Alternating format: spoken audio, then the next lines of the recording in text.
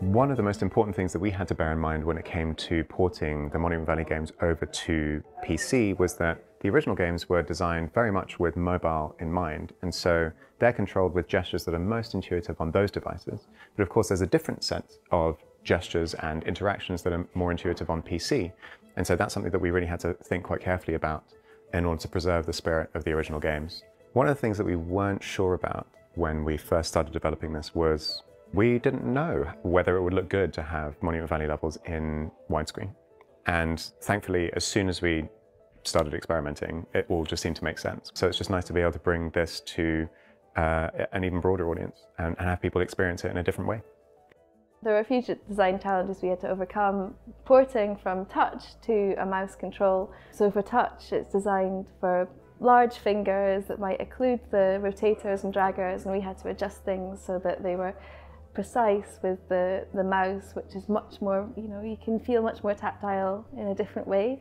And we wanted to show that the user's actions in this world could reveal different levels of interactivity. So we did things like glowing the draggers and the rotators when you are hovering over things, and the UI responds in different ways. It's been really beautiful seeing how the art team has expanded this world that we're already familiar with beyond the portrait screen.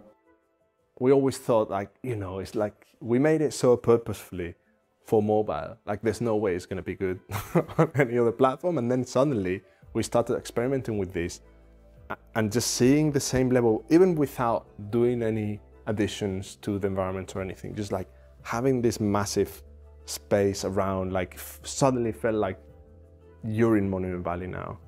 You used to have this little window, this little keyhole to look through and look at this magical world, and now you're in it. Yeah, working on Monument Valley Panoramic Edition has been, I don't know, nostalgic. It's been like going back to a childhood home.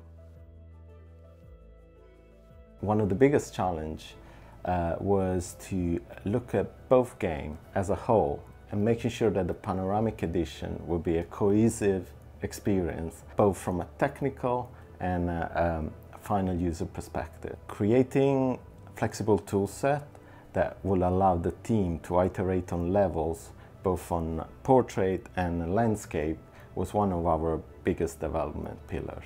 There is something so charming about having all this extra room to play with in the Panoramic Edition. Through making this new edition of Monument Valley, we really wanted to hold on to that immersive, meditative experience that you experience on a touchscreen or a mobile phone.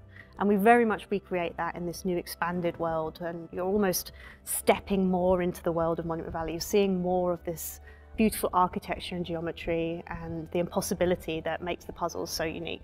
So we've just been so excited to be able to revisit the world of Monument Valley, dig back into that project and just reimagine that world for PC players.